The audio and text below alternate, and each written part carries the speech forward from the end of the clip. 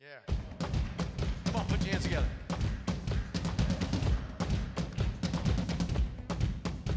Let everything that has breath praise the Lord. Praise the Lord. Praise the Lord. Praise the Lord. Let everything that has breath praise the Lord. Praise the Lord. Praise the Lord. Praise the Lord. I'll praise in the valley, praise on the mountain.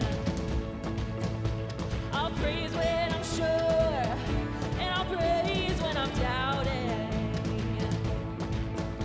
I'll praise when I'm numbered, I'll praise when surrounded. 'Cause praise is the waters my enemies drowning. Sing this out. As long as I'm breathing, I've got a reason to praise the Lord, oh my soul. Praise the Lord, oh my soul. I'll praise when I feel it, I'll praise when I don't. I'll praise 'cause I know you're still in control. Yes, it is. My praise is a weapon, and it's more than a sound. My praise is the shout that brings Jericho down. Yeah. Yes, it is. Come on, sing this out. As long as I'm breathing, I've got a reason to praise the Lord, oh my soul. Praise the Lord, oh my soul. Oh, I won't be quiet. My God is alive. How could I keep it inside? Praise the Lord, oh my soul. Oh, we worship Put those you, hands God. together. Oh, we bless you.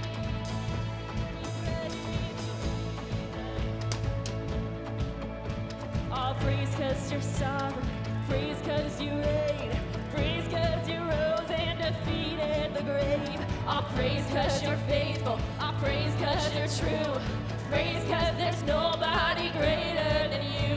All praise 'cause you're sovereign, praise 'cause you reign, praise 'cause you rose and defeated the grave. All praise 'cause you're faithful, praise 'cause you're true, praise 'cause there's nobody greater than you. Praise the Lord, oh my soul.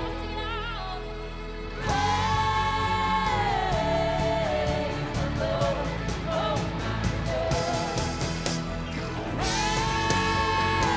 Praise the Lord, oh my soul. Praise the Lord, oh my soul.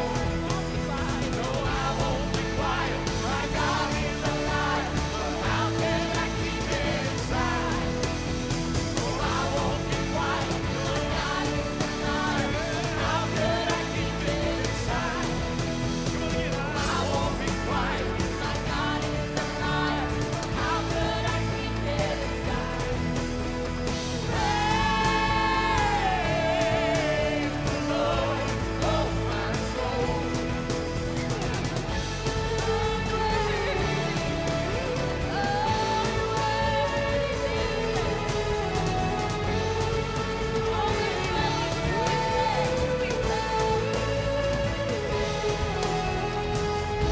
Let everything That that has I read praise the Lord, praise the Lord. praise the Lord. Let everything Let everything that has breath that I read praise the Lord. praise the Lord. Praise the Lord. Come on Praise again. the Lord. Let everything Let everything that has breath that I read praise the Lord. praise the Lord. Praise the Lord. One Praise more the time. Lord. Let everything Let everything that has breath that I read praise the Lord. praise the Lord. Praise the Lord. Praise the Lord. Come on now, let's praise Him.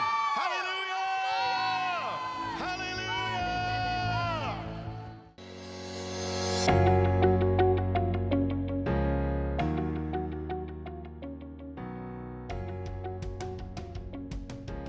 Well, thanks for joining us here at Calvary Temple Online. If you have your Bibles, turn to Isaiah chapter 50. We're going to be looking at Isaiah chapter 50 as we talk about a blessed life, a blessed life. Speaking of a blessed life, today is mine and my wife Marcia's 45th anniversary, and so I want to wish my wife a happy anniversary today, and because I have had truly a blessed life.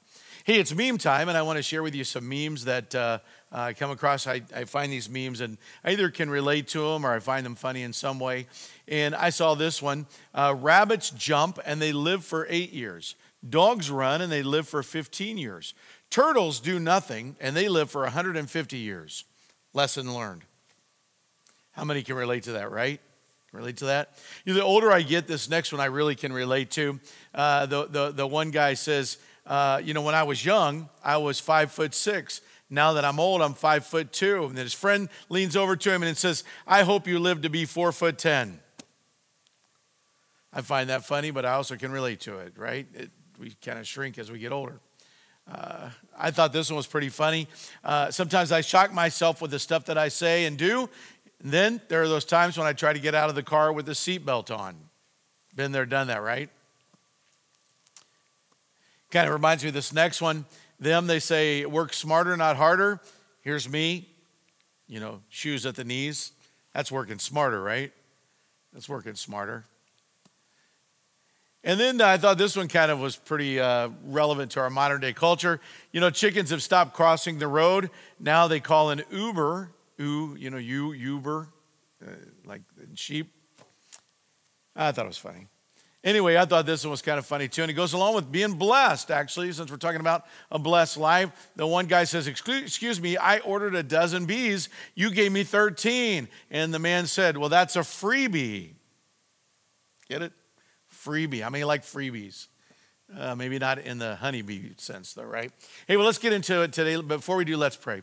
Father, I thank you today that you want to bless us. You want us to live an abundant life to the fullest, you say in your word, Lord, that we can enjoy life to the fullest. And so, Lord, today I ask you to speak through this mouthpiece and challenge us and help us to grow in our relationship with you and help us to truly enjoy a blessed life. And we thank you for it in Jesus' name.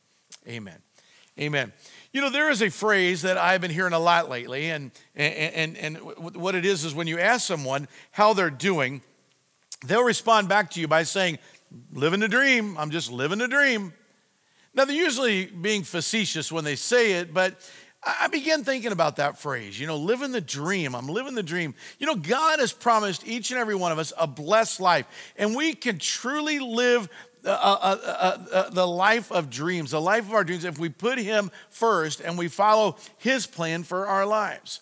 And so today I want to talk to you about living the life of your dreams. Another way to say it, I guess, would be to say fulfilling God's call on your life. Because if you're a believer, they're actually the same. I mean, God gives every Christian a calling, a vision, a dream of what their life can be. God has a plan for your life. He has a role that you can perform in building his kingdom. Now, maybe that plan involves becoming a missionary or planting a church or writing books or singing songs, teaching kids, raising children, starting a business, serving in the political arena, working in the medical field. I mean, any number of other possibilities. But God has a plan for your life. And as you uncover that plan, it becomes your dream. And so today I want to talk about how to nurture that dream, how to build on it, and how to live it out. I've never met a Christian who said to me, when all is said and done, it doesn't really matter to me if my life counts for anything or not. I'm not concerned about what I accomplish or whether I fulfill God's calling on my life. I mean, of course no one says that. We all want to do what God has created us to do. We want to fulfill the plans and purposes that God has created us for. But the sad truth is that some people never get there. I mean, they mean well, but they never take the steps necessary to ensure that their life becomes the masterpiece that God intends for it to become. And so they find themselves after some time with maybe a little money in the bank and maybe some interesting vacation photos in their scrapbook and maybe a job promotion or two, but they never really capture the thrill and the satisfaction that comes from being fully engaged in doing God's will and for fulfilling his calling and living out their Holy Spirit-inspired dream. You know, in his book, The Principle of the Path, Andy Stanley talks about how so many of us intend to do well and how, we don't intend to live lives of failure. And then he says this, but intentions are of little consequence. Direction is everything. Direction determines destination. And so as we talk about living your dream, which is really living out God's calling on your life, we're going to look at some principles that will help determine and shape the direction of your days. Now, we're looking at Isaiah chapter 50 today, and this section of Isaiah really revolves around the idea of what it means to be a servant of God. In some passages that we look at, the servant seems to be the nation of Israel, God's chosen people, the Jewish people. And in other passages, the servant seems to be the ultimate servant of God, his chosen Messiah, who is, of course, the Lord Jesus Christ. But in all of these passages, we can learn what it means to serve God today and how that we can fulfill his calling on our lives. So let's look at verses 4 through 7 today, beginning with verse number 4. The sovereign Lord has given me his words of wisdom so that I know how to comfort the weary. Morning by morning, he wakens me and opens my understanding to his will. The sovereign Lord has spoken to me and I have listened. I've not rebelled or turned away. I offered my back to those who beat me and my cheeks to those who pulled out my beard. I did not hide my face from mockery and spitting. Because the sovereign Lord helps me, I will not be disgraced. Therefore, I've set my face like a stone, determined to do his will, and I know that I will not be put to shame. Now, you can see how these words apply to Jesus. How they became reality in his life. And in the same way that he came to fulfill God's calling in his life, as followers of Jesus, we are to fulfill God's calling on our lives. Now, these few verses actually indicate 5 things that you can do to help you to find, define, and refine and release God's perfect will in your life.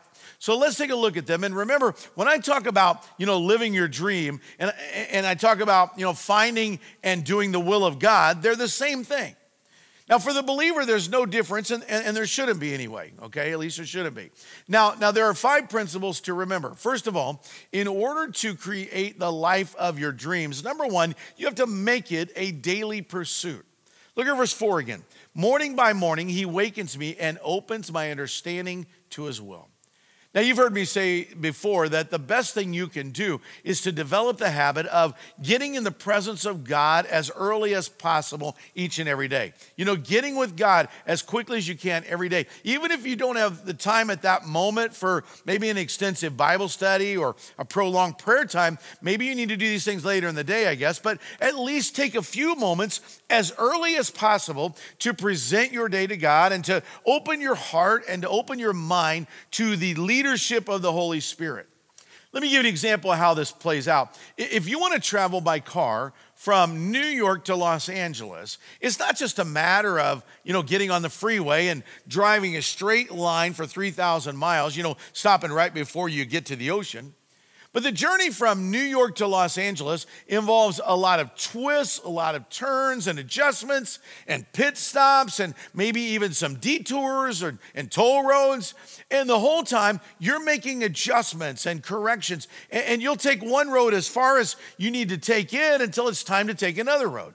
Now, if you're traveling with the guidance of a navigational app or a map and a clear idea of where you're going, and you're making the correct turns all along the way, you're going to arrive where you're supposed to be. Well, it's the very same way in living out God's will for your life. It's not that he says to you, hey, I want you to go to Los Angeles. Let me know when you get there. It's more like he says to you, I want you to go west, and I'll guide you each step of the way. And morning by morning, if you enter into his presence, he will open your understanding to his will. Now, many of us have a good idea of where we want to end up, but we sometimes spend our days driving around in circles. You know, if you want your life to become a life of your dreams, then make seeking God a daily pursuit. Do it as early as you can, if at all possible, in your day, but make it a daily pursuit. Secondly, number 2, though, you got to get serious about obedience. Now, obedience is a heavy word, and it may scare some of you off, especially if you're mired in disobedience right now. But there's a big question that each one of us have to answer at each stage in our journey. And the question is this: who's going to be the boss in my life? Who's going to be the boss in your life? Now, let me give you an example of how this works. When my kids were little, they used to remind one another quite often, hey, you're not the boss of me. You can't tell me what to do. In fact, one time I heard my daughter Charity say to my son Gabriel, you're not the boss of me, only Dad's the boss of me. And my son Gabriel said, oh yeah, well, Jesus is the boss of me. Now that shows what good theological training that Gabriel had, I guess. He knew that the authority of Jesus trumps the authority of Dad every time. Anyway, so the question really is, I guess, is who is the boss of you? Who's the boss of you? Who will you listen to? Who will you follow? Who will you obey? Will you try to be your own boss and follow your own selfish motives? Or will you follow the whim of the crowd or the current of cultural expectations? I mean, who will you listen to and let lead you? Isaiah wrote this in verse 5. He said, the sovereign Lord has spoken to me, and I have listened. I have not rebelled or turned away. Now listen, here's the paradox, okay? Living the life of your dreams is only possible if you're willing to surrender everything to God's plan for your life. Let me say that again. Living the life of your dreams is only possible if you're willing to surrender everything to God's plan for your life. Some of you might say, well, you know, I have so many areas of disobedience in my life, I don't even know where to start making things right. I mean, I got problems with lust, and my finances are out of control, and I'm disorganized, and I yell at my wife, and I slack off at work, and I drink too much, and I eat like a pig, and I stab people in the back, I borrow things without returning them, I cut people off in traffic, and very seldom use my turn signal when I drive. I mean, I'm a mess. Where do I start on the path to obedience? Well, you start with the big question. Who's the boss?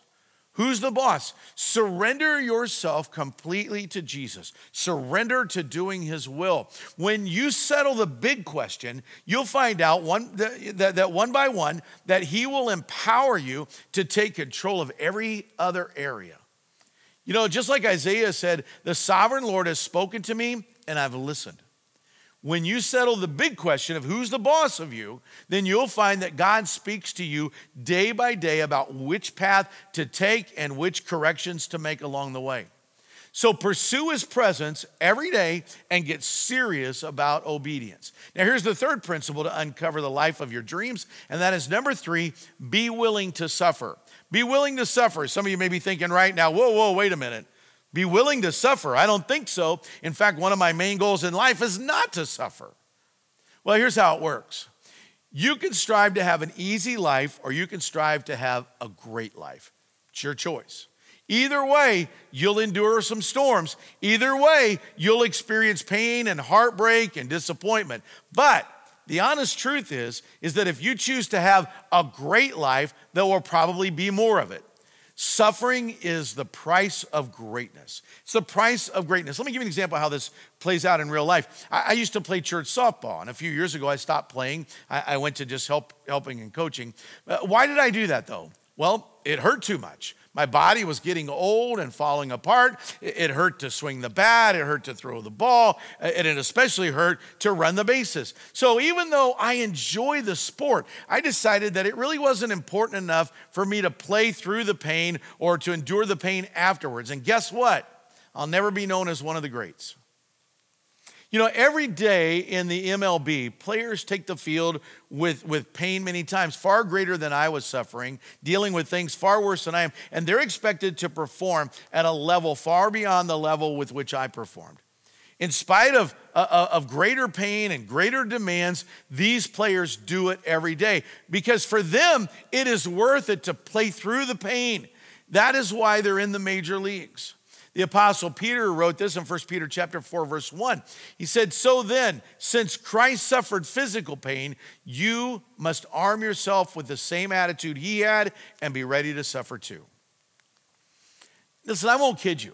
The journey to greatness, the journey to doing God's will and living the life of your dreams sometimes takes you down a rough and rugged road. It's a price that you have to be willing to pay. Isaiah says here in verse number 6, I offered my back to those who beat me and my cheeks to those who pulled out my beard. I did not hide my face from mockery and spitting. You see, the truth is that the significance of these words are largely symbolic. The majority of us won't be beaten up or spit upon, I can assure you.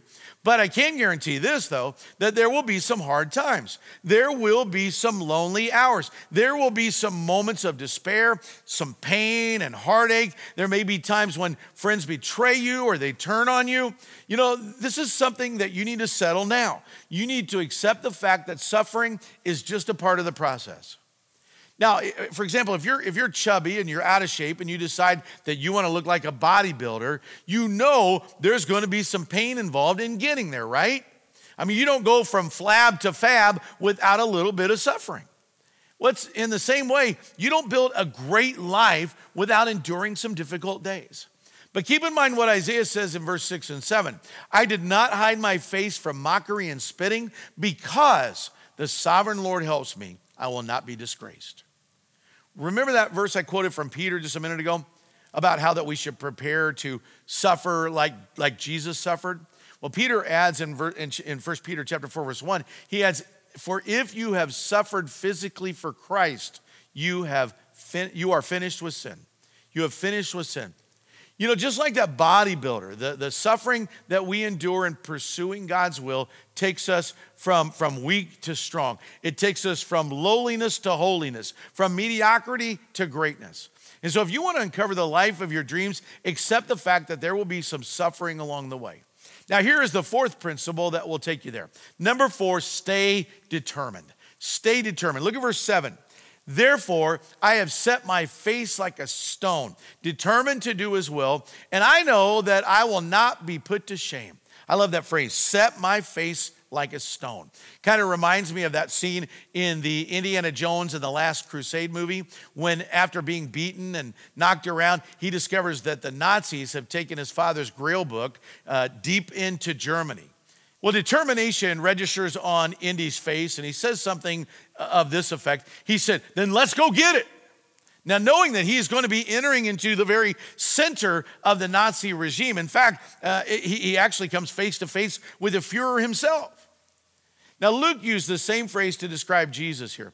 It says in Luke chapter 9, verse 51, that Jesus steadfastly set his face to go to Jerusalem. Other translations say that he resolutely set out for Jerusalem. In other words, knowing what lay in store for him in Jerusalem, you know that he was going to be crucified at the hands of the Romans, he was still determined to do the will of God. Kind of reminds me, I know a guy that's been struggling in a job situation for a number of months. And, you know, he's talked to me about it several times. And he would say, you know, it just isn't working out. My boss gives me no support. The people here don't like me. I don't know how to do this. I need help. I can't do it on my own. I mean, it's just too hard. This went on month after month. And then all of a sudden, I noticed a huge change in his attitude. One day he said, you know, I've decided that this is my job and I'm going to do it. This is my calling, and I'm going to fulfill it.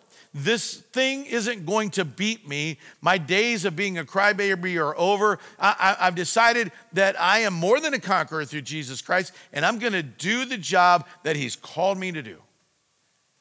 So what did he do there? You see what he did there? He set his face like a stone. He got determined, and overnight, he changed, and his job performance changed. Listen, if you want to fulfill God's calling on your life, if you want to experience the life of your dreams, you have to become absolutely determined. You have to be willing to say, I will do this and nothing will stop me. Set your face like a stone. Get determined.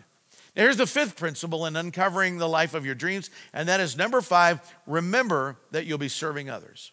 Remember that you will be serving others. Isaiah began this passage by saying in verse number 4, the sovereign Lord has given me his words of wisdom so that I know how to comfort the weary. Now, there are a lot of weary people out there, and it's our job to give them comfort. I mean, there are people that are weary of sin, they're weary of heartbreak, weary of loneliness, weary of failure, weary of the struggle they're going through, and they don't know where to turn. And it's our job to bring healing into their lives.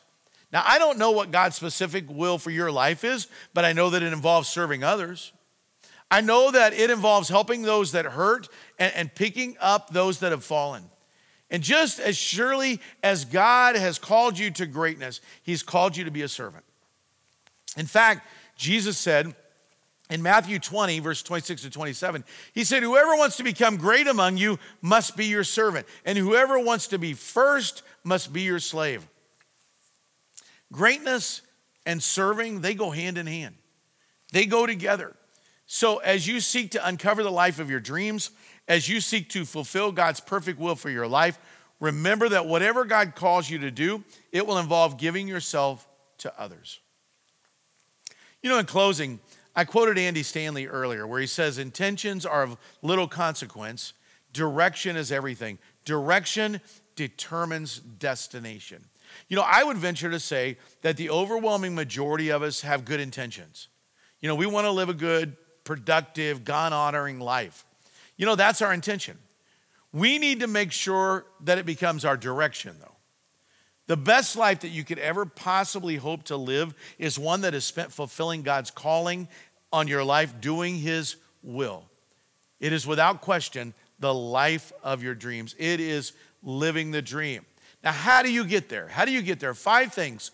You pursue God daily. You pursue obedience. You accept suffering.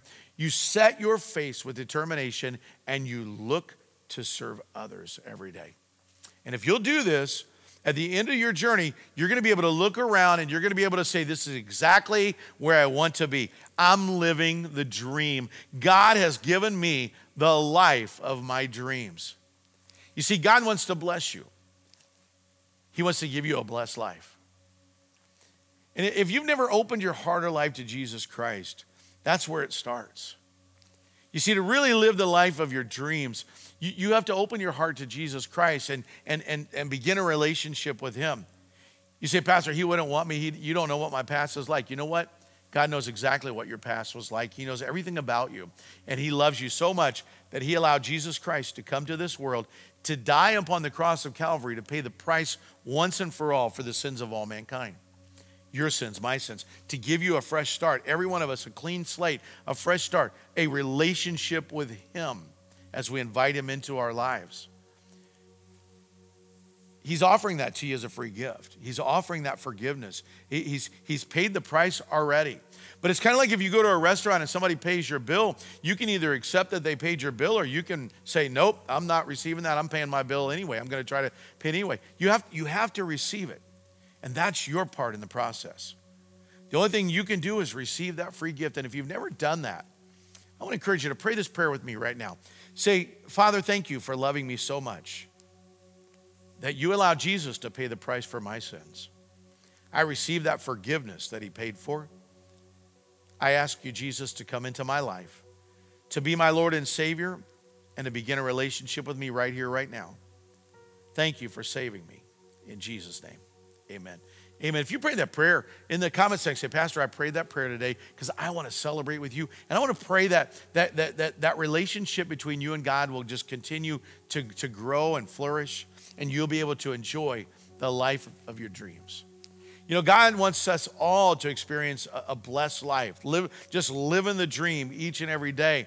But it requires us to pursue him every day, to be obedient in every way, to accept that suffering is going to come along the way, to do like Jesus and set our face with a determination that we're going to follow him, we're going to serve him no matter what the cost, and then it involves us serving others. When we take these 5 principles and we put them into practice, then we can say, you know what? I'm living the dream. I'm truly living the dream. And so I'm going to ask that God would help each one of us to grow in these 5 areas, and that we would be able to say beyond a shadow of a doubt, I'm living the dream. Heavenly Father, I thank you today that it's your desire that we have a blessed life. You've given us principles. You've not left us in the dark, but you've given us principles in your word on how that we can experience that. How that we can experience a blessed life. Lord, we ask you to take control of our life, lead us, guide us, and direct us into connecting with you every single day, to following you, doing what you called us, to let you be the boss in our lives, Lord. To know that suffering's coming, but knowing that it's worth it in the end. Because, Lord, we know that we can overcome and we'll be better and stronger for it. But, Lord, we know ultimately it involves serving others.